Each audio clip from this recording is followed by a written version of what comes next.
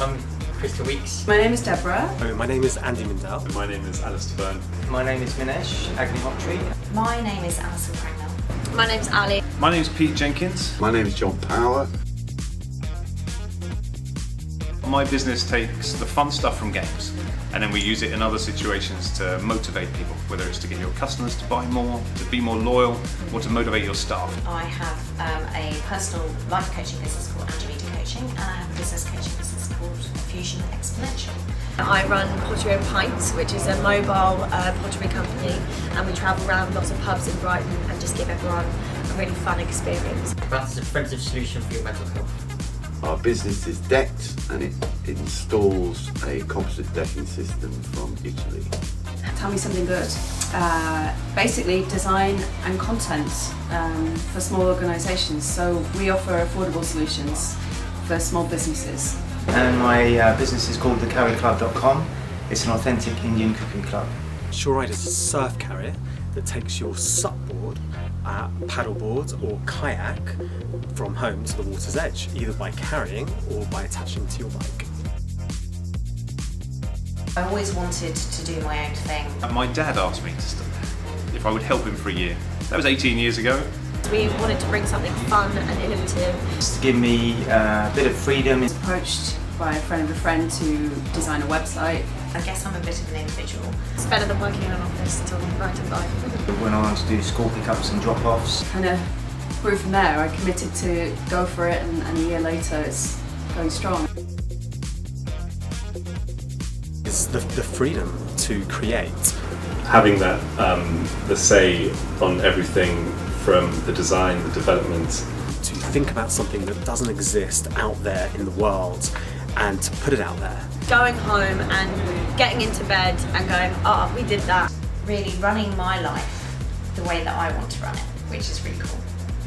Choose to do it better every day so you can change it.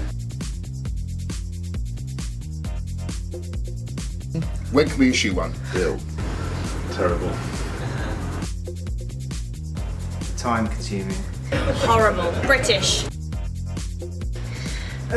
God, no. Being on hold for hours, listening to awful corny music. I think the fact that the lack of relationship that they have with their customers. Having to do all the multiple choice, press 9 for this. Losing like a pin and not being able to get it back for 3 to 4 days. They'd taken a load of money from my personal account to pay the company business loan, which was a different legal entity, so I think that was probably a bit wrong.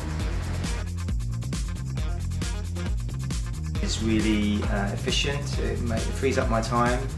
So I think it took me maybe 5 minutes, maybe 5-7 minutes. The mobile app is really easy to use, it's got your PIN there, the statements come out really quickly. Took a photo of me and it was set up. It was lovely.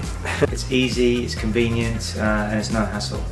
And that everything is easy. I can just access what I need when I need it. It's just completely, constantly available, and I really like that. Hoping it will disrupt and destroy the existing high street banks. Probably go paddleboarding. I develop some more recipes and just cook a bit more. Just sit back and look at all of the achievements. I would do more reading and research. To help somebody sort out an issue that they've got, and that would be just perfect. Just to be agile and realise that in the first year you will pivot and things will iterate. So every difficult decision is not a decision, it's an experiment, and you're going to find out something new. Do it. If it doesn't work out, it doesn't work out. To do more market research and really understand the customer that you're going to be selling to. You probably won't end up where you thought you were going to end up at the end of year 1, but that's okay. Know your vision, know what you want. Don't get anywhere without a goal, but be prepared to listen, because you never know what nuggets are out there.